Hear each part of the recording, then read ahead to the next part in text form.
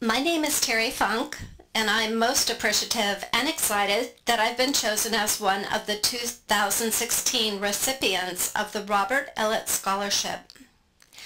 As part of student eligibility for this scholarship, one must have completed Info 248, beginning cataloging and classification. As a student on the Teacher Librarian pathway, this class is one of my core requirements.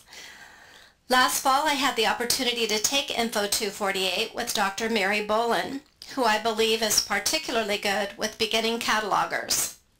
She took my initial spark of interest and inspired me to seek information about the subject matter, producing an enduring flame of knowledge that is still burning brightly today.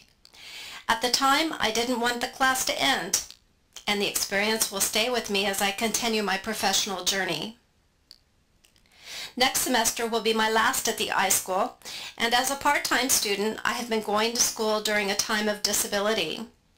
This award will help me with the cost of tuition as I complete my studies.